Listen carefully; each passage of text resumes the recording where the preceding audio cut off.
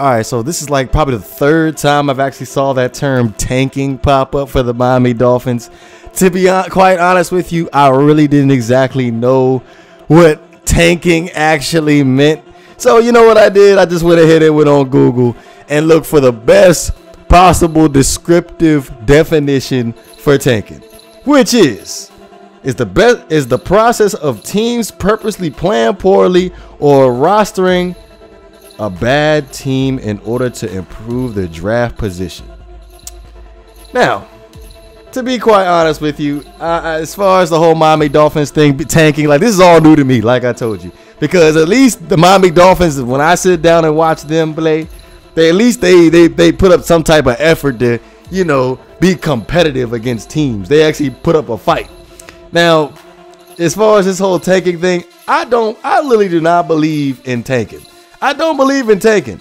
Like, I don't see how you can go out and tell your players, hey, look, we're not really looking forward to playing well. Just go out there and just do whatever you want to do. We're trying to play for a great draft pick. That doesn't make no sense to me whatsoever. Like, I'm a very, very competitive person. If I was going out, let's say if I was playing basketball with four fat women, I'm expecting us to win. There is no freaking way we're going to lose. If we lose, I don't want to hear, there should be no excuses why we lost. We were winning that game regardless who was on that damn team. So with that being said, I expect the Miami Dolphins to sit back in 2019 and play their hearts out. F that tanking stuff. I hate that term. Like, what? That's crazy. Like, tanking. Like, I don't believe in that crap. I really do not believe in that crap. So, and like, for them to sit back and tank, I'm like seeing all these quarterback reports, and like we went back and forth about this Jim Caldwell thing the past couple of days. Look, to be honest with you, just to cover this real fast, sorry to get off subject real quick. This is the third time off the top of my head that I have seen the Miami Dolphins brought somebody in to advise. Like, and that advising thing, to be honest with you, as far as what I have seen so far, has not looked too well. What has Dan Marino done for us as far as him coming in and advising? What has Peyton Manning done for us as far as him advising? So for you to sit back and bring Jim Caldwell in there, you're basically telling me that Brian Flores is not the guy to get the job done. That's what you're basically telling me. That's literally what you're basically telling me. Now, as far as the whole Jim Caldwell thing, because I know as far as how the NFL goes, it goes by relationships. Like you saw how Adam Gase brought in Jay Cutler, Adam Gase brought in Brock Osweiler, all players that Adam Gase actually sat back and coached. Now you look at this. If Jim Caldwell is going to be some type of advisor, like I said, and to many of y'all in the comment section, I strongly feel that he's going to try to whisper to try and push to get Joe Flacco or Tyrod Taylor, because they were all on the same Super Bowl team. They're both on the same all three of them on the same Super Bowl team. So I can see that as far as in the near future as we draw close to the end of the season towards free agency.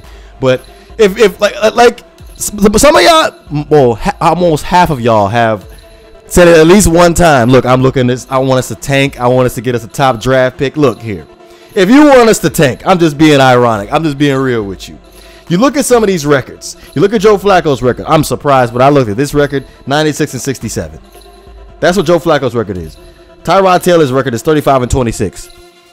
Look at Brock Osweiler. If you want to tank, if we're gonna go that road, like I told you, I don't agree with it, but if we're gonna go that road, you got Brock Osweiler. If we decide to re-sign him back, he's 29-21.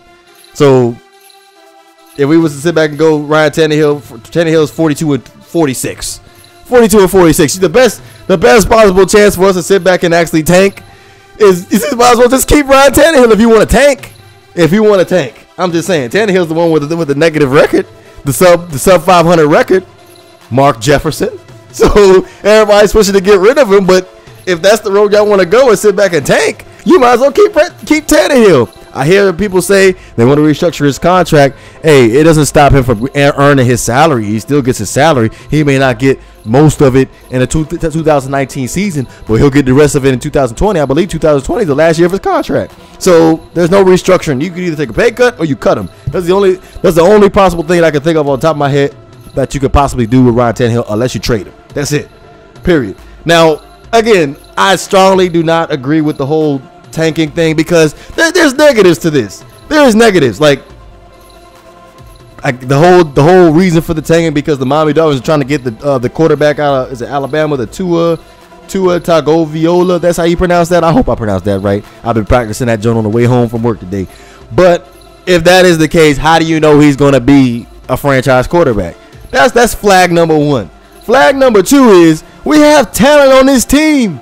There is talent on this team. The longer that you sit back and procrastinate and try to prevent from winning games, the more chance these talented players that we have on this team are going to want to walk out the door. So I don't see the reason why we're taking. And most importantly, the 2019 season we play the NFC East. My girl is a Dallas Cowboys fan. I'm trying to go out and watch that Miami Dolphins game against the Dallas Cowboys, regardless if it's in Dallas or regardless if it's in Miami. But I'm trying to sit back and watch that game. And y'all can now sit back and put up an embarrassing performance when I sit back and pay my money to get on a plane, to pay my money to sit back and pay for a Miami Dolphins ticket for y'all to get your ass whooped. That's just not what's happening. But let me know what you guys think. You know what it is. If you enjoy the content, please don't forget to hit that like and subscribe button.